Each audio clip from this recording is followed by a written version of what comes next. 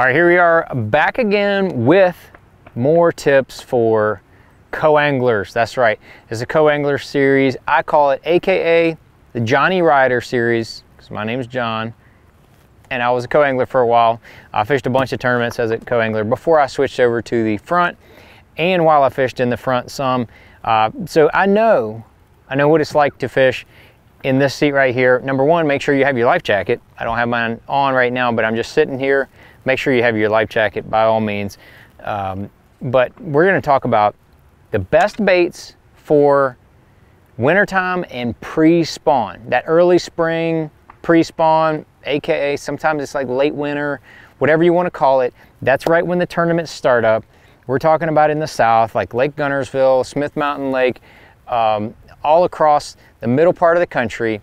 That time of the year, co-anglers are jazzed up. They've been watching YouTube videos for 4 months, ready for the season to begin. And here we are, the season is beginning. So you just need to take a couple baits and you can adapt them to make them work. So number one bait for me is probably gonna be, even though it's co-angler, we're talking about a jig, the mini flip jig is probably gonna be my number one bait. And that's if I'm in the front or the back. It is such a good bait.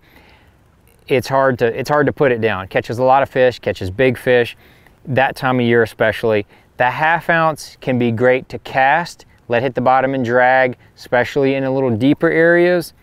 But don't be afraid to go to like a 3/8 ounce. This is probably my number one. This is the Bammer Craw. I got the little mini D chunk on the back, fits on it perfectly. But I'm gonna take this, cast it around, drag it real slow. It's 3/8 of an ounce, so it doesn't, you know, like drag on the bottom like a Carolina rig. So don't expect that. You're just gonna tick the bottom every once in a while. But in that period of time, we're talking early spring, late winter, that is a really, really good color. It is a good size. That just ticking across the bottom is a big deal. And we're talking about any, you know, even if there's grass lines, around docks, on points, just going down the bank, that can be a key player. So that's probably my number one bait. Number two bait, so if we get a little wind kick up, it gets it hard to drag that jig around, wind kicks up a little bit, I'm probably going to pick up a jerkbait. Jerkbait's probably one of my favorites. Now this is a mixed stick right here. Vision 110, you know, it's kind of a big spend. If you're gonna be in the back of the boat, some guys might not want to put that kind of money into it. You get a good quality jerkbait. That is the key. This is a very good cold water jerkbait, but if you get a little bit of wind or you get some overcast conditions, or don't say it, okay, snow or rain, yes, I said it, in that time of year can be a little scary, but by all means, jerkbait can be good when those conditions show themselves. Man, those fish can come from kind of anywhere. Just throw it around any type of cover, any type of point, bluff, just going down the bank, throwing it around docks, throwing it around bridges. Those fish will come and get that jerk bait. I don't think there's one particular cadence, or I tell you, you know, jerk, jerk, pause, jerk, jerk, pause. I don't think there's one particular thing I can tell you. You can experiment with, you know, how long you leave it sit. All that kind of stuff is up to you. But that jerkbait is definitely my number two. Number three, gonna be another spinning rod technique. It's the Ned rig. Ned rig, I mean, this is even killer in Florida.